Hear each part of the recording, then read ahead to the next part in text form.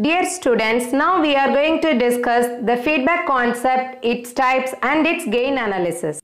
Feedback concept is a technique in which the portion of the output signal is fed back to the input side and combined with the input signal to produce the desired output.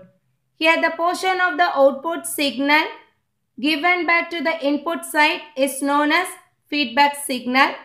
The feedback signal is either in phase or out of phase with the input signal. Based on that, we can classify the feedback system into two types, positive feedback and negative feedback. This is the basic structure of feedback system. It has two important circuits, amplifier circuit and feedback circuit. The portion of the output signal is fed back to this input side to get the desired output. Okay, here Vs represents source input signal. Vf represents the feedback signal from this feedback network. Vi is the actual input given to this amplifier. V0 is the output signal. Okay. Next, types of feedback. Positive feedback or regenerative feedback. Negative feedback or degenerative feedback system. So in positive feedback, the feedback signal is in phase with the input signal. So the feedback signal is added with the input to get the desired output. In negative feedback, the feedback signal is out of phase. Okay. In negative means out of phase with the input signal. Here the feedback signal is subtracted from the input signal. Okay. Next, we are going to derive gain of feedback amplifier. For that, we can consider the basic structure of feedback amplifier. So, this is the basic structure. It has two important circuits, amplifier and feedback network.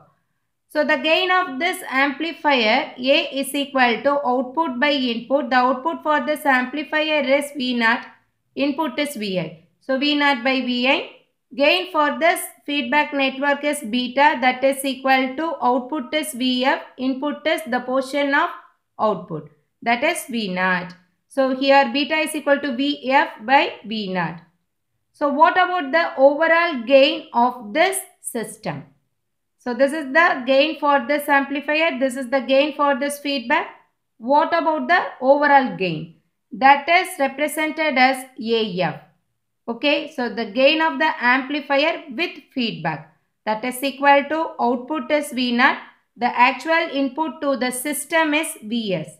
So AF is equal to V0 by Vs. Here, what is the value of this Vi? Vi is the actual input given to this amplifier. This Vi can be obtained by adding or subtracting this feedback signal from this Vs. So we can represent Vi is equal to what? Vs plus or minus Vf.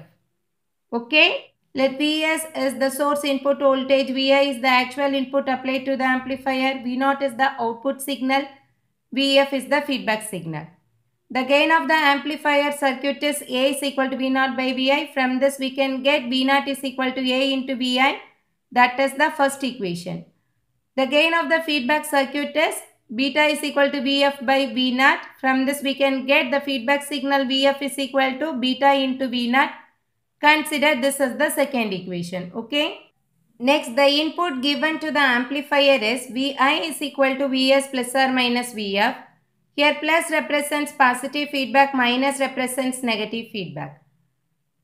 Next, we can substitute the value of this Vf as beta V0 from the second equation, and then this V0 can be replaced with the value A into Vi from first equation. Next, we are going to obtain the value of this V. For that, we can move this value to the next side. So, this term becomes Vs is equal to Vi minus plus A beta Vi. So, next Vi is a common one. We can take it outside. Vs is equal to Vi into 1 minus plus A beta. This is the third equation. So here the overall gain of the feedback amplifier is nothing but V0 by Vs. We are going to substitute the value of this V0 and Vs from the first and third equations here. So V0 is nothing but A into Vi. Vs is nothing but Vi into 1 plus or minus A beta. So Vi divided each other. Here AF represents to loop gain, that is with feedback system. A is the open loop gain. Finally, the overall gain of the feedback amplifier system is equal to A divided by 1 plus or minus A beta. Here the denominator value is denoted as desensitivity factor. This is the general formula. In case of positive feedback, we can get the value as A divided by 1 minus A beta. In case of negative feedback, we can get the value as AF is equal to A divided by 1 plus A beta. So next we are going to discuss this positive feedback and negative feedback in detail. As we have already discussed, in positive feedback system, the feedback signal is in phase with the input signal. Here the feedback signal and the input signal both are added to get the desired output. So here we are going to add the source input signal with the feedback signal to get the input to this amplifier. So Vi is equal to what?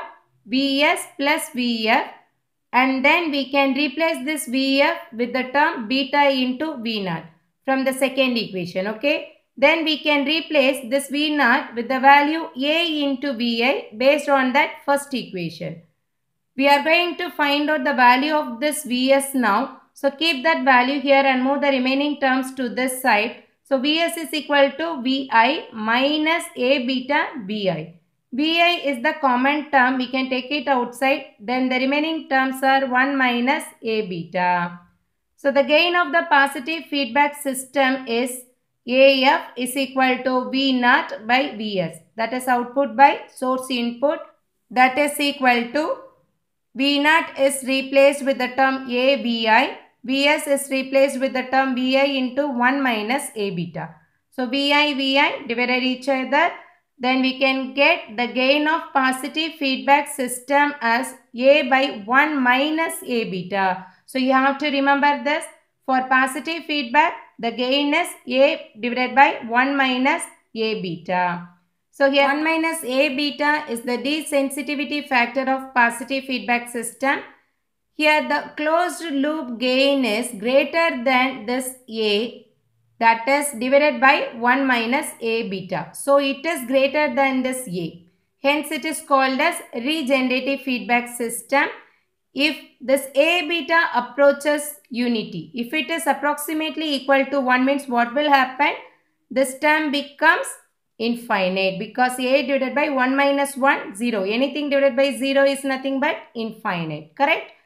That's what given here. If A beta approaches unity, then AF becomes infinite. It means the circuit produces an output without any input due to this high gain. Hence, the positive feedback is widely used in oscillator circuit. Next one is negative feedback system. In this method, the feedback signal is out of phase with the input signal. Hence, the feedback signal is subtracted from the input.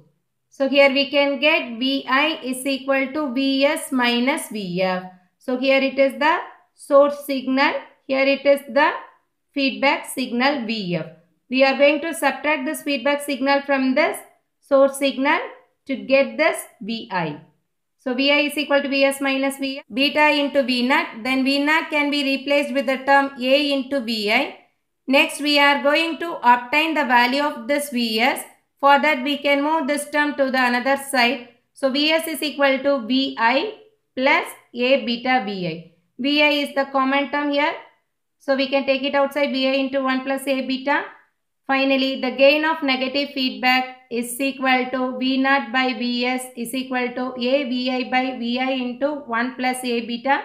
We can divide Vi value and then the gain is equal to A by 1 plus A beta. So that is very important. This is the gain of negative feedback amplifier. If the desensitivity factor 1 plus A beta is greater than 1, then the closed loop gain, that is the gain of amplifier with feedback, reduces from the gain of amplifier without feedback.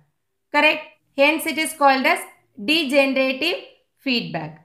If A beta is far greater than 1, then the closed loop gain becomes A by, that 1 is negligible 1, we can ignore it, A beta. So A divided, finally we can get AF is equal to 1 by beta. Then the closed loop gain of negative feedback is entirely depending on beta alone. That is the feedback network. So it provides very high stability. Do you all understand? If the gain of the amplifier depends only on the feedback, then it is not affected by the temperature variations or variations in transistor parameters and frequency changes. Okay. So it can provide very high stability. So that's why we can use this negative feedback in amplifier circuit.